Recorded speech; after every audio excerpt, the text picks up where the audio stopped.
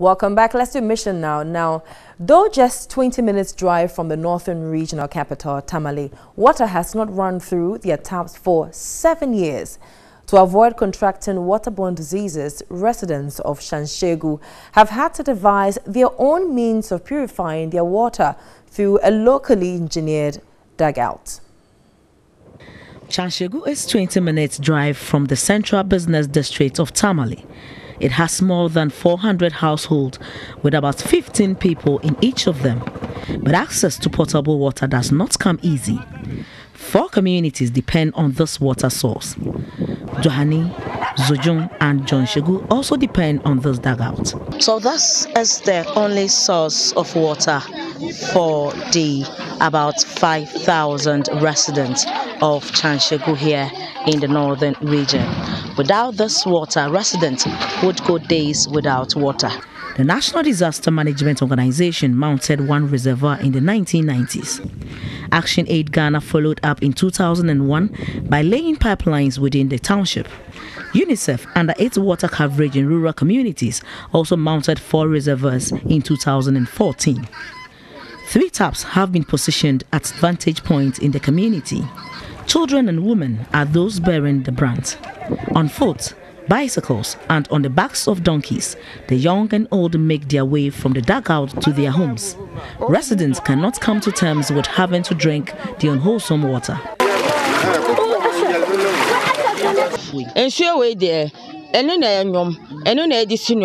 We use this water for all our domestic chores, from washing to drinking. Coming here later than 4 a.m. means collecting bad water. 4 o'clock, 5 o'clock and apart. About 3, 2, Abdul Samad Zakaria serves the unwholesome water to residents at a subsidized rate. I serve those that cannot commute to the dugout. I sell a barrel for 5 cedis for indigents and 7 cedis for non-indigents. Aluminium sulfate is dropped in the water in the purification process. In homes, I observed the purification process.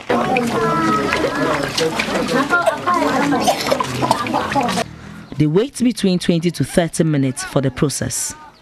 Chief of the Chanshegu community, Yusuf Napare, is equally worried.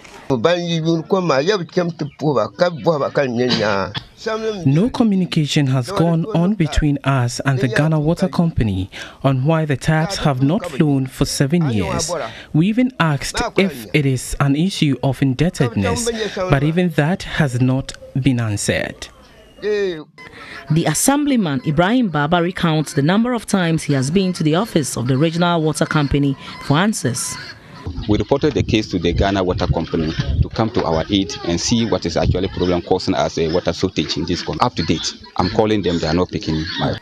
The public relations officer of the Northern Region Office of the Ghana Water Company, Ni Abe Abe, reacted. The community is partly to be blamed because they had the network done without reference to GWCL. Now, after everything, they came back pleading.